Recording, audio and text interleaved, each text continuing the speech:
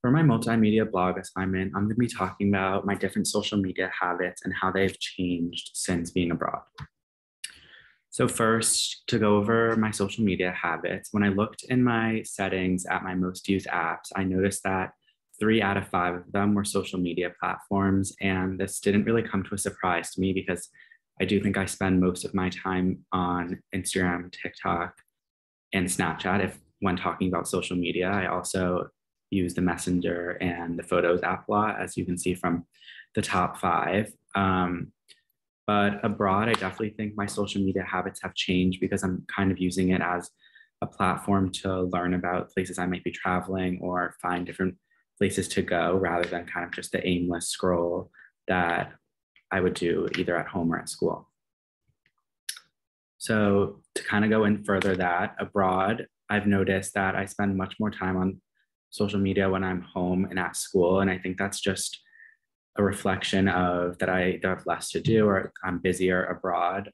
Obviously in Barcelona, there's so much to do and so much I want to see. So I don't really feel like I'm like drawn to my phone as much, kind of sitting there just on Instagram or scrolling through TikTok.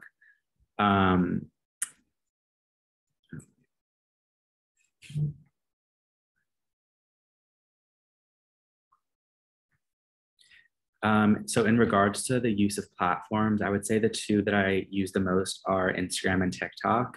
And I think I use them for pretty different reasons. I screenshotted two kind of like saved aspects of the apps. On the left, you can see my kind of saved page on Instagram. So I use this feature for different food recommendations or like clothing inspiration, and I make folders. So I've had places that I'm traveling or will travel to so I can look back and check in on those. And then for TikTok, it's kind of just less organized, more random comedy videos, kind of mindless things that just entertain me. Definitely a variety of genres. But I definitely kind of use TikTok to like relax and I don't really think about anything. It's not really a stressful platform versus Instagram can add a bit more stress because there's more pressure to kind of impress or perform. So, in regards to my social media contribution while being abroad, from a personal aspect, I've definitely shared a fair share of things that I've been doing or seeing. You can see those are 2 posts that I've posted on Instagram, one from Paris and one from Copenhagen. And I just think it's like an interesting way to express kind of like an art through photography or keep people up to date who might not be abroad, like family members or friends back in the United States. And then with friends, I've definitely contributed to social media by kind of liking, commenting, interacting with their post.